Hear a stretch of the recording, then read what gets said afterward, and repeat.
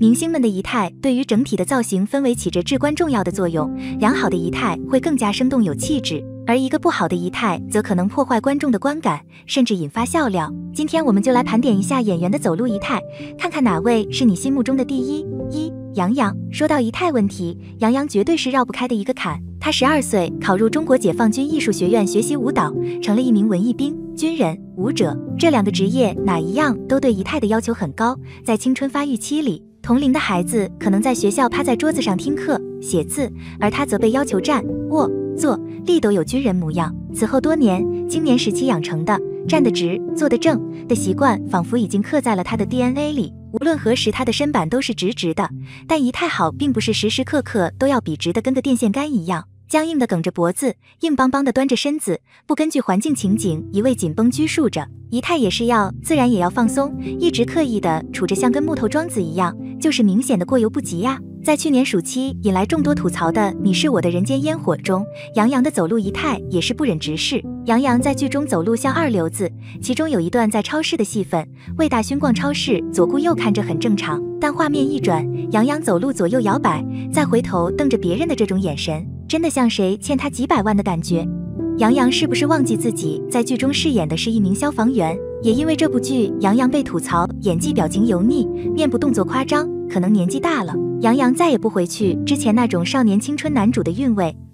檀健次。在人均180加的娱乐圈，檀健次1.7米出头的身高没有太大优势，但他的仪态和演技弥补了身高上的不足。当他一身白衣，一头白发从半空飘然而至，俊美无愁，似有仙气在周身环绕，惊得网友直呼导演以后妖怪请按这个标准找。在长相思中，檀健次美出了新高度，核心好稳，可能这就是跳舞的人的优势，飞天落地，跟着这几步一套动作行如流水，自然到檀健次好像真的能飞。剧里如果仔细看就会发现，走那几步又帅又霸气。古装神颜罗云熙也是这样，在香蜜中罗云熙的仪态真的可以说是脱颖而出。檀健次和罗云熙相比，颜值可以说相差无几，要说不足也就是身高问题吧。罗云熙177厘米，檀健次174厘米，如果在高点穿古装或许会更有英气一些。罗云熙。说到身板正、打戏漂亮的，还有这几年凭借《润玉》《上官透》《荣琪》等古装角色受到追捧的古装男神罗云熙。罗云熙父亲是舞蹈老师，他从小开始学习舞蹈，学了11年的芭蕾后，考上了上海戏剧学院芭蕾舞专业，毕业后还做了一段时间芭蕾舞老师。多年舞蹈生涯不仅练就了他的仪态，提升了他的气质，也为他此后拍古装奠定了良好的基础。他的打戏收放自如，干净漂亮，他好似为古装而生。巴掌脸现代装看起来太羸弱，套上古装气场却异常强大。官方身高只有177厘米，但形体端庄优雅，长身玉立，硬是给人一种180加的感觉。罗云熙那瘦弱的娇美与冷冷清清的个性完美结合，展现出高傲高贵的形象。因为有多年的舞蹈经历，他的身姿特别轻盈，拍打戏可谓身轻如燕。吊威亚是同龄男演员中的仪态天花板，尤其是最近几年看到了很多男演员拍古装，要么被一个大腚拽着飞不起，要么姿势奇丑无比，而他让观众感觉好像真的会飞一样。他的核心力量特别稳，每次飞起来的姿势优美，落地也灵活自如，能满足大部分观众对于上神、天君之类的角色的想象。看他没有加特效的花絮，都有一种飘飘欲仙的气质，例如芝兰玉树，笑如朗月入怀。虽然长月烬明开播后，罗云熙被网友吐槽过瘦，身高太矮小，撑不起魔尊气势，网友意见两极。但在仪态这一块，罗云熙确实没得挑剔。很多人注意到罗云熙的仪态都是从香蜜润玉一角开始，他饰演的润玉真的很有古风韵味，一举手一抬足都像仙人，不会给观众现代人穿古装的出戏感。看罗云熙在香蜜、长月烬明走路都可以看出他身板挺拔，而在演一些仙侠剧里飞升、降落等动作时，也可以看出罗云熙的舞蹈功底深厚，这让他在做一些高难度动作的时候，身板依旧是正的，不会歪斜驼背，整个人仪态很好。演起仙侠剧确实很有仙人之姿，但真是不能再瘦了，粉丝天天把说他瘦的人打入黑籍，这并不是为他好，凡事过犹不及。4. 吴磊。吴磊也是一个在古装剧中仪态出众的演员。吴磊在《星汉灿烂》的古装仪态同样被夸奖。吴磊是童星出身，因此演技一直都很受肯定。不过很少人注意到，其实吴磊的仪态也很好，体态端正，不会虚浮乱动。在《长歌行》和《星汉灿烂》，吴磊都有大量的拉弓射箭、骑马、执剑的戏份。而吴磊演起来都行云流水，挺拔的身姿让他演起这些动作戏气势满满，既有少年的意气风发，也有将军王侯的气场。虽然也有人觉得吴磊在《星汉灿烂》有点太端着、太僵硬，但整体吴磊的体态还是好的。网友都觉得吴磊超适合少年将军类的角色，仪态加成，让吴磊演起这种人设显得特别迷人，荷尔蒙满满。杨颖凭借高挑笔直的身段成为模特出道，在参加跑男节目后，她的人气如日中天。杨颖有着高挺的鼻梁、深邃的五官、中西混血的外形，无疑增添了她的魅力值。但当她行走时，却也有着与完美外形不相符的怪异，不知是太瘦了，还是为何。他的走路姿势看着非常奇怪，在创业时代中，他走路姿势七扭八歪，也是在这部剧中，他边打电话边走路，上半身的摆动非常大，给人一种要去干架的感觉。他上身摇摆不定，仿佛下一秒就要一个趔趄栽倒。网友纷纷质疑杨颖，主要是她是模特出身，不应该会出现这样的问题，就有人为她解释那是高跟鞋不合脚的问题。可是穿着运动鞋的杨颖依旧如此，她的膝盖内翻严重，呈现出 XO 型，还有种站不直的感觉。6. 杨幂自不必多说，人好戏好，红了10几年，顶流换了一批又一批，只有她屹立不倒。不知从何时开始，她的仪态成了网友热议的对象。最受诟病的就是驼背和走路姿势。就拿《三生三世十里桃花》来讲，一场战斗的场面，身为将士的她本该英姿飒爽，可她总是缩着脖子，含胸驼背，导致仙气全无。在采访中，她坦言那是因为她懒，总喜欢躺着。她也非常听劝，立马端正了自己的仪态。不管是剧中还是路透，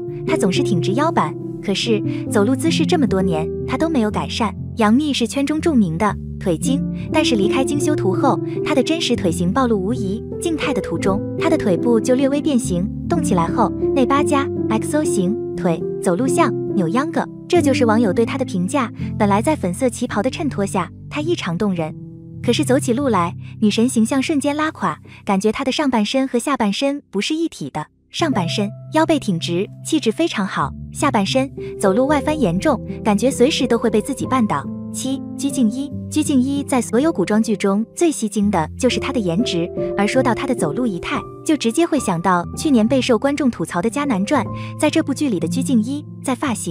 饰上就像是用了很大的力气，把精致活泼展现到了极致。但可惜的是，作为爱豆出身的鞠婧祎显然没有过多古装仪态的学习，她在剧中的一些小动作都被头饰上各种琐碎精致的小物件放大无数倍，最后呈现的效果就是摇头晃脑，像极了现代人穿着古装穿越了。而鞠婧祎的问题其实只是表演过程中多了太多现代人的小动作，这些小动作会让古装韵味减淡，影响观感，但同时也是最容易纠正提升的地方。只要演员稍加注意，导演刻意引导，任何琐碎的步摇都能变得摇曳生姿，而不是轻浮乱飞。8. 景甜早年以清纯甜美的形象进入演艺圈，凭借着一张秀气的小脸，在电视剧中诠释了不少不同类型的角色。古装剧中，她是端庄大方的贵族女子，穿上华丽的锦衣，头顶凤冠，手持翩翩，清丽宜人。现代剧中，她又化身为冷艳女强人，职业装束，利落短发，眼神凌厉，气场全开。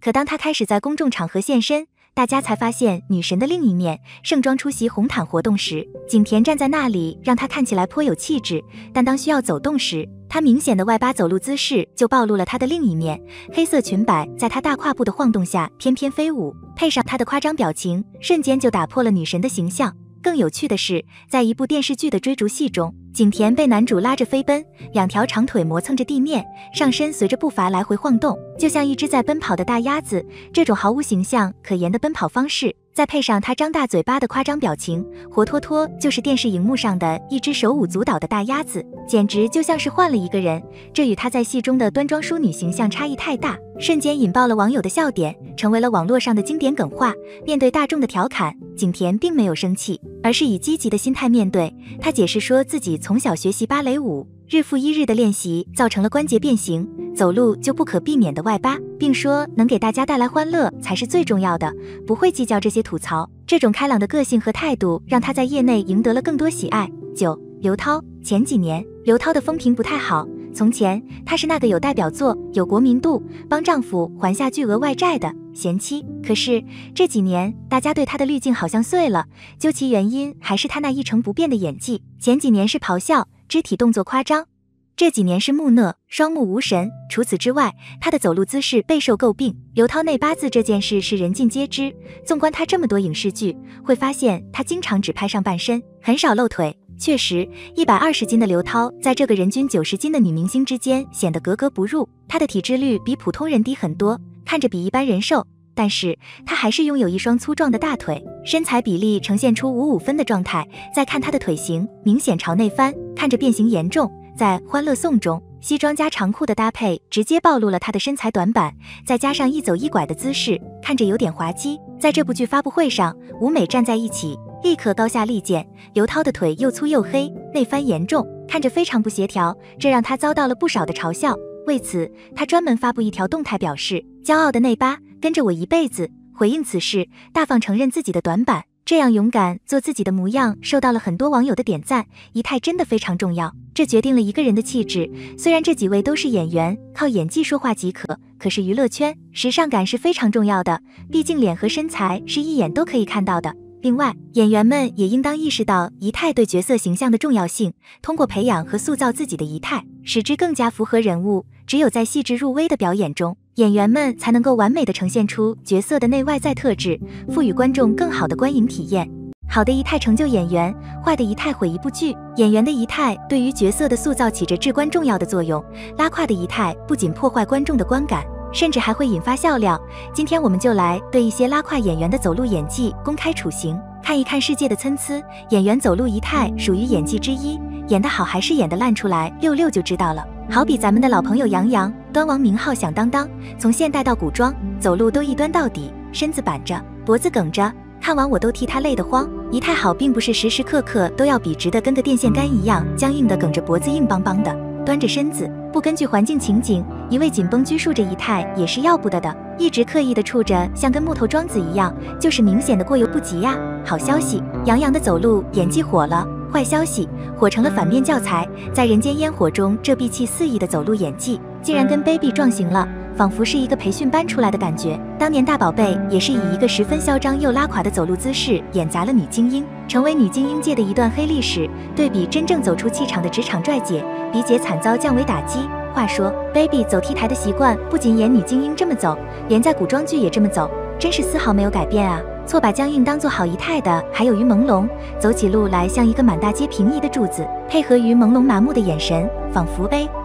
演技派大将出山，女主还一个劲儿的跟在身后狂摇，真是媚眼抛给瞎子看啊。而一战成名的金瀚在军酒龄里则是过于放松了，不管是慢走还是快走，从头到肩再到腰，整个上半身都在左扭右晃，跑起来更像是个刚刚才从花果山下来的猴子。一个洒脱不羁的少将军，硬生生是被他演成了一个流里流气的街溜子。而他更是因为在军酒龄里现出飞天砸腚、蛤蟆跳、蹲侧哭三杀，从此在古装丑男界有了姓名。金瀚的丑不仅表现在脸上，他的仪态更是雪上加霜，飞、跳、蹲都是怎么松垮怎么来，古人该有的俊美身姿，他是一样也没有，越垮越丑，丑到极致就出圈了。惨还是女主彭小然惨，还要跟这样一个猥琐气质的男主眉来眼去，难怪大家当时疯狂的怀念李狗子。至少陈星旭的东宫里，无论是走姿还是跑姿，都显得既贵气又霸气，十分符合一个野心皇子的身份。果然啊，男星仪态不好不是病，丑起来真要命。国子监来了个女弟子里，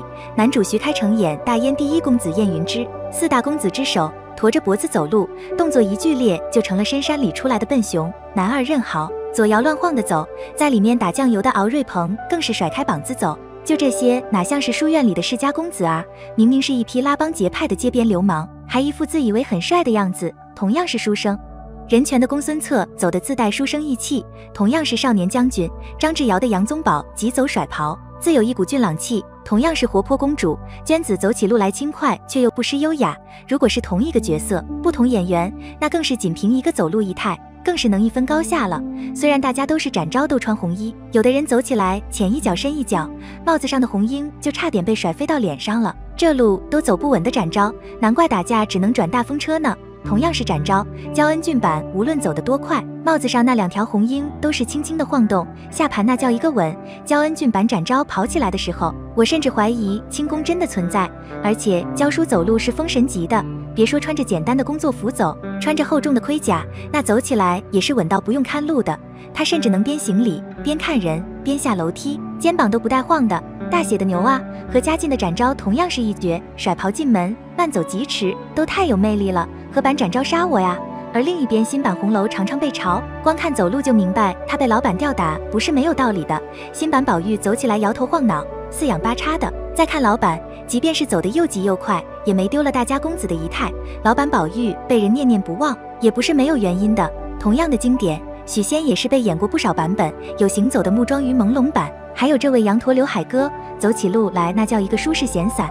这不像是一个书生，倒像是个出门逛商场的现代小伙子。这样的许仙甚至比不上反串的叶童，他在《新白娘子》里走的是男儿的四方步，许仙走路斯文有礼。到了许仕林时期，新科状元更是走出了意气风发。演员按照自己的角色调整仪态，不同的仪态演不同的角色，才能让观众更加入戏和信服。好比最近热播的《长相思》，杨紫前期演了一个男人，走路做事都显得粗鲁豪放，后面成为王姬受了礼仪培训，行走坐卧便显得更加端庄婉约。檀健次在里面也演了2个角色，冷心冷面的相柳以及逍遥风流的防风背，2种状态2种姿势，甚至靠着走姿诞生了宠妃上位的修罗场名场面。这翩翩公子的仪态，谁能不爱呀？同时期的罗云熙在润玉时期真的是走出了一股温润又仙气的感觉，很有古风韵味，一举手一抬头都像仙人，不会给观众现代人穿古装的出戏感。结果到了长月烬明里大跑篇，就问问哪家男主走路会这么走啊？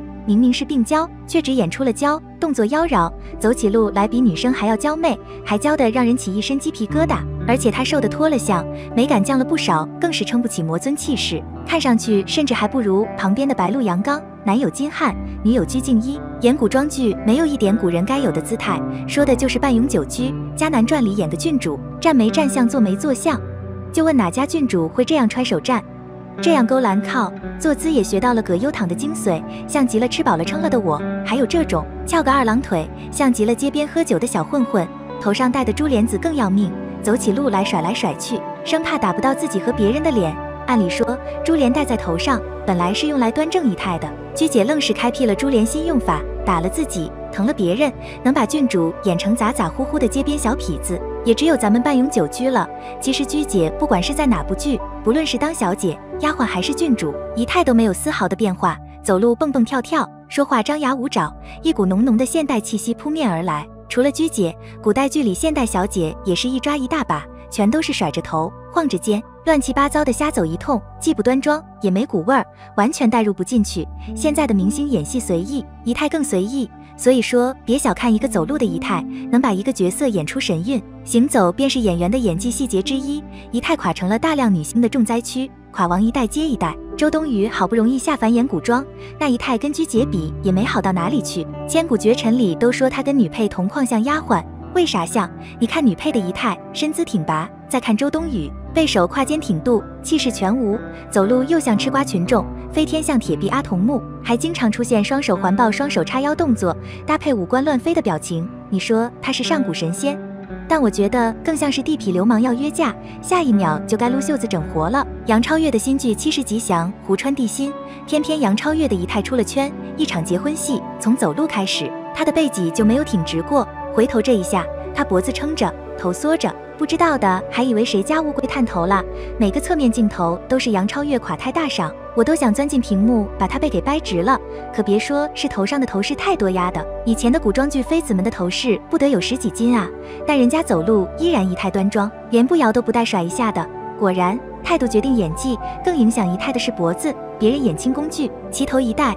花盆底一踩，走起路来端端大方，风华万千。李兰迪演轻工具，因为脖子太短，梦回大清里她怎么看怎么怂，还贡献了企鹅上邓寿行名场面。上10里的女三何瑞贤，短脖子也让她与其他女星拉开了差距。别人往那一站是展示自己的体态美，她往那一站却成了对照组。别人跳舞体态轻盈，姿态优雅，离歌行里的她跳舞没脖子，真的好出戏啊！以前的剧里演员大多有着戏曲功底，男子爱走小四方步，下盘稳，核心强，姿态松弛却不乱晃，所以才能自然而然地走出一股风流意气，观众看着也十分的享受。女子注意体态，古代女子的端庄收敛被展现得淋漓尽致，不会给人强烈的割裂感。